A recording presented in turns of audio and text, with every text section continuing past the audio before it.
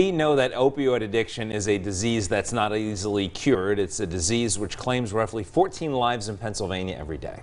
One of the tools used to fight deadly opioid overdoses is naloxone. 2822 Eyewitness News Health Beat reporter Mark Hiller is here to explain. Mark? Candace and Nick, naloxone, also known as the nasal spray Narcan, rapidly reverses the effects of an opioid overdose.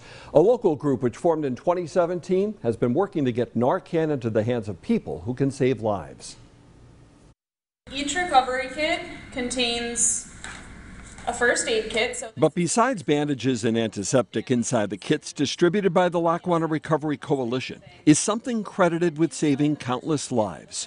So each box has 2 doses. The intranasal form of naloxone called Narcan can be administered on the scene of an opioid overdose to revive the individual and save their life.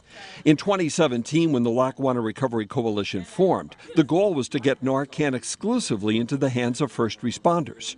So that was why we reached out to get grant funding to really try to push that community-based distribution. The effort has evolved into providing Lackawanna County families, businesses, and its 10 school districts with the rapid opioid overdose reversal medication. But anytime you can help someone in need, I think you do that, especially as a school district or a government agency.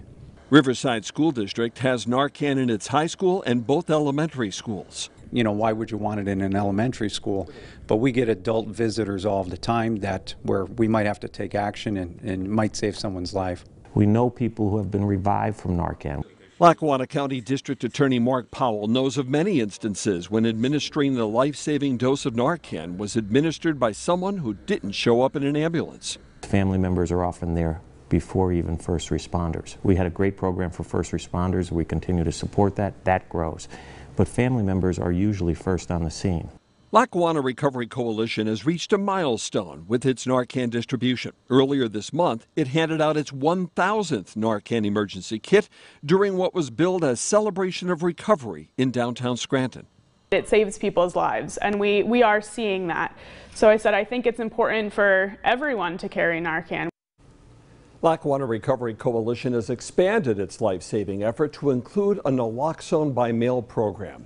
Head to PAHomepage.com to learn more about the program and the successful coalition behind it.